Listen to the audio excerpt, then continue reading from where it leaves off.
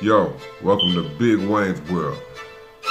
Party time, excellent. Woo, woo, woo, woo, woo. I want to talk to you today about anxiety, being depressed, man. You know, that's a hard issue to deal with because we all go through phases in life. We all go through periods in life when we're up, and we all go through periods of time when we're down.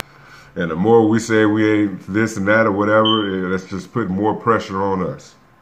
So there are ways to deal with it, and that's what I want to talk to you about. It's just dealing with depression and anxiety, because I've dealt with it. I've went through a lot of places of times in my life and periods of depression and anxiety, and I went through these stages and felt like I didn't have nobody to talk to. I didn't know what to do, so I just sat there and I loathed and was morose and sad or whatever, and I felt bad for no reason. But there's no reason to do it. You got to get up and get going, and don't sit there and wallow in that depressing stage. So I just want to give you a couple of tricks to, you know what I'm saying, change that outcome and change that outlook, because you don't have to be in that forever. You don't have to feel like there is no cure or there's no escape from anxiety or depression. I'm gonna tell you the best thing that I found to help me out with this issue was, first, you gotta exercise. Exercise.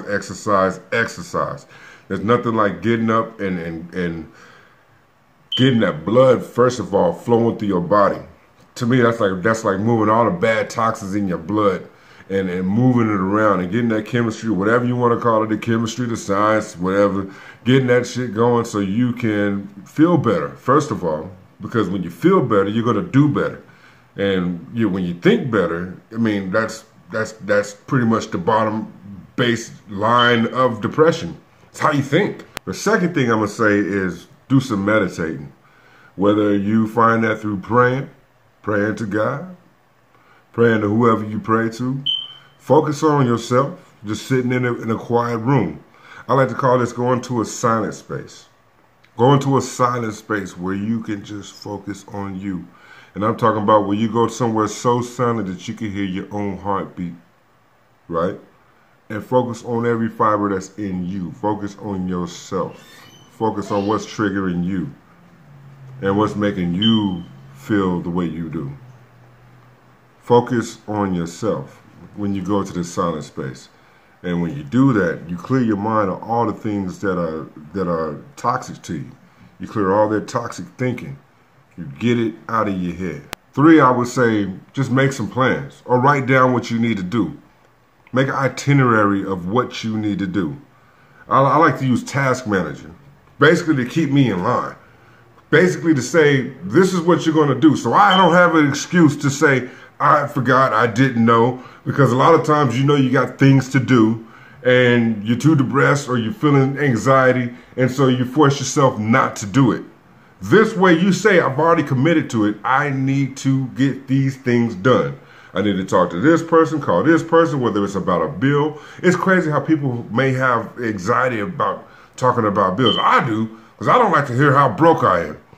But it needs to be done. These are things that need to be done. So when you commit to it, when you make plans, when you make an itinerary, when you put it in the Task Manager and say, these are my plans for the week, this is how my week's going to go, my time's already committed to these things. And so therefore, they must be done. Another thing I'd say do is watch some TV.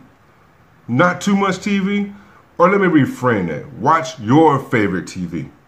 Because a lot of times, I say with me, like, I'm a father, I'm a family man. A lot of times I put things on to entertain other people. Watch what you want to watch. Period. No cartoons. I mean, if you like cartoons, watch cartoons. I like Seinfeld. I'm going to watch Seinfeld because Seinfeld makes me laugh. And that's where I get my enjoyment from. Beyond that, I watch sports or whatever, but I watch what I want to watch to make me feel happy. Very important one. Eat healthy or healthier. You don't have to be vegetarian or vegan, but you do have to make some changes to your diet, because a lot of that crap that you put into yourself, you're going to feel it. I can feel it even on the just most minute scale of the things that I'm, when I put something bad into my body, I feel it. When I put something good into my body, I can feel it. There is a difference. There's a difference on the way it impacts your body, not just by being fat or making you beautiful. It's by how you feel. And like you said, if you feel good, you think good. And so why not? Eat healthy.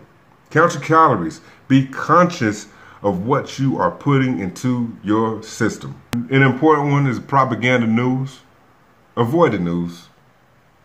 The news is very rarely something that's good on the news. It's very depressing. I get sick of looking at Donald Trump. I get sick and tired of hearing Donald Trump. It's negative. Don't watch the news because the news is negative. Cops killing black folks. Cops killing this person killed this person. Somebody got robbed, this, that, it's so negative. Fear tactics, anxiety enablers. Stay away from negative news. And last but not least, smile more. Because you're beautiful. And if you don't believe it, nobody else will. If you don't believe you're smart, nobody else will. And if you don't respect yourself, nobody else will. It ain't nobody else's fault but yours. And so that's it. That's it for today for Big Wayne's World. I hope you take these considerations serious. And I hope it impacts you, and I hope it makes your day better, your week better, your year better, your whole life better. And hang with me, because I got some more stuff to tell you. For reals. Wayne's World, party time, excellent. Woo!